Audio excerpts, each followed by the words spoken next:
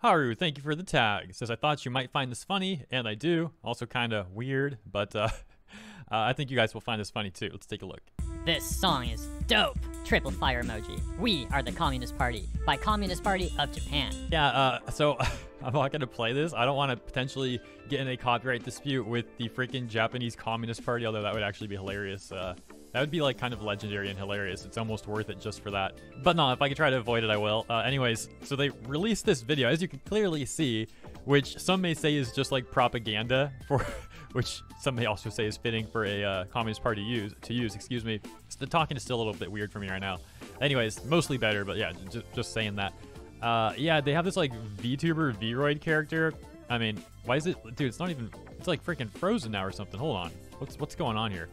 I don't even want to play, even if I put play, I don't even want to play. Look at that. I got it to skip a little bit. You got classic lines like, tuition-free specialized universities reduce the price of preschools for 300,000 people. It is a society where social security is generous, so you can live calmly. I'm hesitant to give advice to a communist party anywhere. That said, I will at least say, Japanese Communist Party, this is like embarrassing stuff. Even Mao had catchier propaganda, and that dude was around like 70 years ago. And as you can see from the comments, people are very readily mocking the Japanese Communist Party's music video thingy, saying things like the song's bad, the model is bad, and the message is also bad, and similar things like that. You've also got like this one. Is that a real quote? Like, I watched that anime. I don't think that's a real quote though. Like, that's got to be edited. You got like examples like this too. Continuing on, you know, there you go. How do you do, fellow weebs? Speaking of which, that reminds me of a segment I reported on 2 years ago almost, November 2020, where the Chinese Communist Party actually did make VTubers to try and promote their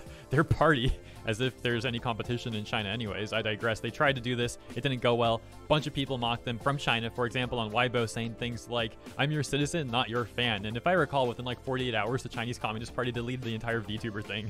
I'll link that segment in the description if you haven't seen it and want to check it out. As for this one, I'll leave it here. Thanks for tuning in. Let me know what you think in the comments. I'll see you there and in the next segment as well.